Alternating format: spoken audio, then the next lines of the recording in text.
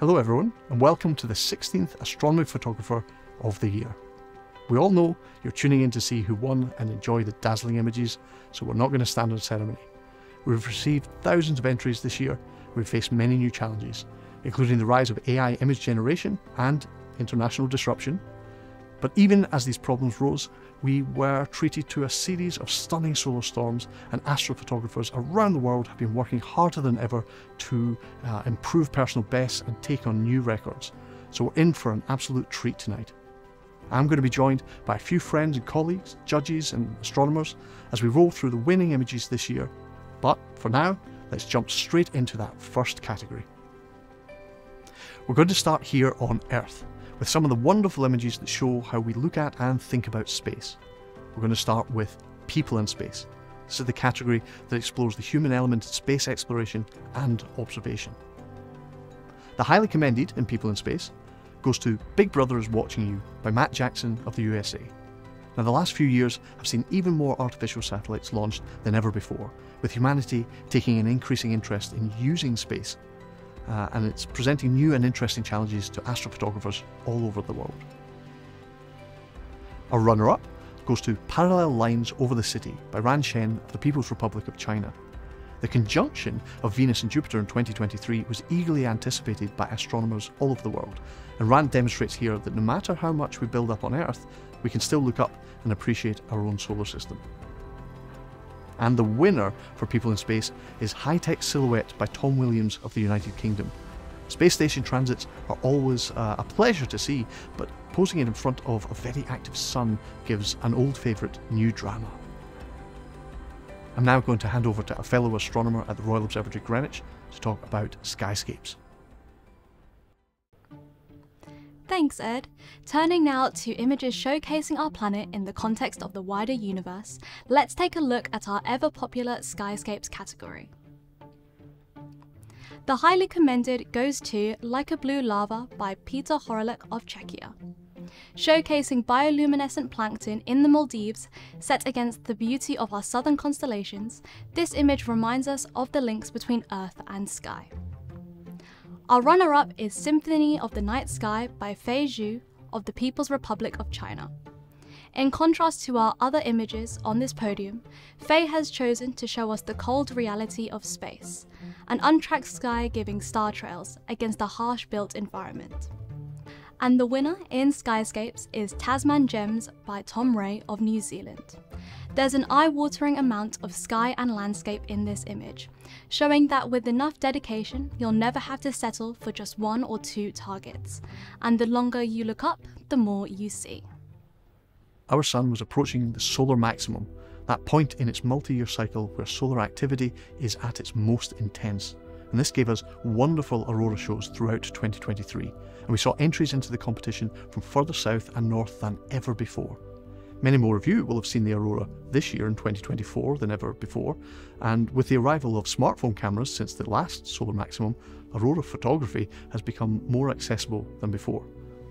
So let's take a look at the best aurora shots of 2023, and I hope that it encourages you to take advantage of the light show this winter. Our highly commended goes to Aurora Borealis over Brighton Seafront by Michael Harris of the United Kingdom. A highly technical shot, relying on very sensitive cameras and a high altitude drone, this image demonstrates that even a faint aurora can be captured to make a stunning image. Our runner-up goes to The Green Kingdom by Filip Hebrenda of Slovakia. Filip is a veteran aurora chaser and one of the best out there, always one to look out for. And in first place, Queenstown Aurora by Laren Ray of New Zealand. This is our first Aurora Australis image to take the crown, and it's a stunning demonstration of the Southern Lights. And now I'm going to hand you over to Jess, my fellow astronomer, who's going to be talking to you about our sun. Solar activity doesn't just give us stunning aurora, but it can also be directly observed, using specialist equipment and filters, of course. If you do want to have a go at solar observing, make sure you take all the necessary steps to protect your health and your equipment. But if you do, it really pays off, as the winners of the Our Sun category demonstrate. The highly commended for Our Sun goes to Blue Turns to Red, Our Sun Rotates by Andras Pap of Hungary. This highly technical image demonstrates how the movement of the Sun can be measured by the Doppler-Wiesel effect. However, Andras has stepped it up by turning this data into a visually interesting image, allowing us to visualize how the surface of the Sun rises and falls back into itself. Our runner-up is Coronal Chronograph by Peter Ward of Australia. Many years in the making, this image combines a solar corona captured during the eclipse of 2017 with one from 2023, showing how the Sun's activity can be directly observed as it changes from solar minima to maximum. And the winner of the Our Sun category goes to Distorted Shadows of the Moon's Surface Created by an Annular Eclipse by Ryan Imperio of the United States of America. This creative image shows us how we can use a partial solar eclipse to observe the peaks on the limb of the moon, taking advantage of astronomical phenomena to take impossible images. Moving now to our closest neighbour and our only natural satellite, the Our Moon category challenges astrophotographers to present the most observed object in our sky in new and interesting ways. Unlike our Sun, that changes slowly, the phases of the Moon cycle pretty rapidly, and these changes are not just well known, but also deeply culturally important to just about everybody on Earth. Our highly commended prize goes to Crescent by Jianyuan Chen of the People's Republic of China. This monochrome image of a very new moon, obscured by cloud, demonstrates that even at its most enigmatic phase, our moon is still a beautiful and intriguing target. The runner-up goes to Infrared Venus and Moon by Laurent Fenyes of Hungary. Taken in the invisible infrared part of the spectrum, this image shows the 2023 transit of Venus when it dipped directly behind the Moon. It's a rare sight, and it's a worthy record of this cosmic event. And the winner of the Our Moon category goes to Shadow Peaks of Sirius Iridium by Gabor Balázs of Hungary. This deep look at the Bay of Rainbows area of the Moon is a true test of the astrophotographer's art, as capturing all the detail in this beautiful and popular target is a real challenge, but one that Gabor has pulled off remarkably. Now to look elsewhere in our solar system, I'm going to hand over to Jake, one of my fellow astronomers, who's going to be talking about planets, comets and asteroids. We'll take a look now at the rest of our solar system, the planets, comets and asteroids category, where we can explore our own diverse solar system in more depth. Our highly commended image this year is M100 and Ceres by Damon Scotting of the United Kingdom. Invisible to the naked eye, Ceres is one of the most challenging targets. Framing it against M100 to demonstrate its brightness and movement is a creative solution to a problem that's plagued astronomers since its discovery 200 years ago. And the runner-up goes to Methane Lights of Jupiter by Sophie Paulin of Germany and Tom Williams of the United Kingdom. This false colour image uses narrowband imaging to showcase the active atmosphere of Jupiter that would usually be invisible to us here on Earth. And our winner of the Planets, Comets and Asteroids category is On Approach by Tom Williams of the United Kingdom. A rare double podium in this category and a double win for Tom, who also took the People and Space First prize. Tom is always one to watch, but this year he really knocked it out of the park. This ultraviolet image shows how the atmosphere of Venus rotates around the planet, giving a much more revealing look into the activity of the planet than could be achieved with visible light alone. Hey, I'd like to show off our new book. It's the 13th edition of the Astronomy Photographer of the Year, and it's now available to order online and in our shops here at Royal Museums Greenwich. All 140 images in the shortlist are included in the book, along with insights from the astrophotographers themselves, the competition judges and expert astronomers as well. Moving on now to our deep space categories. Stars and Nebulae takes a look at targets primarily within our galaxy, but further out than our own solar system, including individual stars, but also clusters and nebulas of all kinds. The Galaxies category celebrates the deepest of deep space observing, capturing images of distant galaxies or even objects within them. The highly commended for Stars and Nebulae goes to Antares region by Ben Stoth of Hungary. Combining a monochrome astronomy camera with a telephoto lens intended for DSLRs, Benz has shown how the creative combination of disciplines and equipment can lead to groundbreaking results. Our runner-up prize goes to Serpens, a mosaic, by Mukund Raghuram of the United States of America. This incredibly deep image represents nearly 2 months of intermittent observing, carefully capturing, stacking and stitching individual frames to create a vast image full of detail, where the longer you look, the more that you can see. And the winner of Stars and Nebulae is Unexpected Discovery, Supernova Remnant G107 by Marshall Dressler of Germany, Bray Falls of the United States, and Jon Sante, Nicholas Martino and Richard Golly of France. This team spent more than 260 hours collecting data to explore this newly discovered supernova remnant. It's a rare amateur discovery, and it's proof that astrophotographers are still a vital part of the scientific community. Turning now to our most distant targets, the Galaxies category explores the deepest reaches of our universe, the most distant of targets. The highly commended prize goes to the tidal streams around the Sunflower Galaxy M63 by Sophie Paulin, Jens Unger and Jakob Sahner of Germany. This team used a private remote observatory to not only reveal M63's elusive tidal streams, but also dozens of background galaxies. Our runner-up is a very deep look at Markarian's Chain by Jakob Sahner of Germany. This difficult cluster of targets not only reveals the details of this area, but also the bridge between two galaxies, a rare intergalactic phenomenon as matter is stripped from one galaxy to another. And the winner of Galaxies is Echoes of the Past by Bence Toth and Peter Fototi of Hungary. The team travelled to Namibia to capture this image of Centaurus A, which is completely invisible from up here in the Northern Hemisphere. An extraordinary image, they've set a new bar for tidal stream photography. And now I'm going to hand you over to the Director of Royal Museums Greenwich, Paddy Rogers. Good evening, I'm Paddy Rogers and I'm the Director of Royal Museums Greenwich. I hope you've been enjoying this evening's images as much as I have. And it's my honour now, and indeed my privilege and pleasure, to be able to announce the winners of the Young Astronomy Photographer of the Year prize. But before I get there, there are a few people that I need to say thank you to.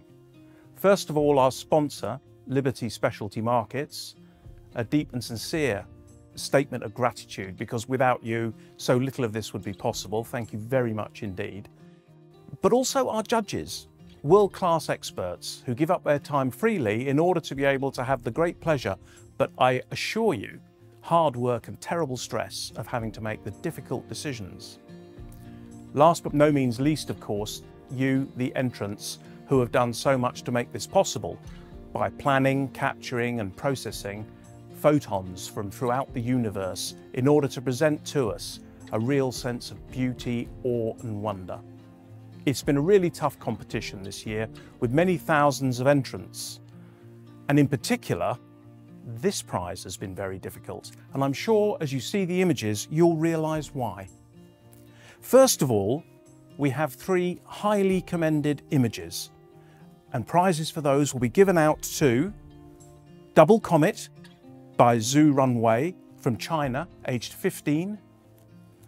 M51 by Ziyang Chang from China, aged 14, and M106 by 2 brothers, Ben and Josh from the UK, who are 8 and 10 years old.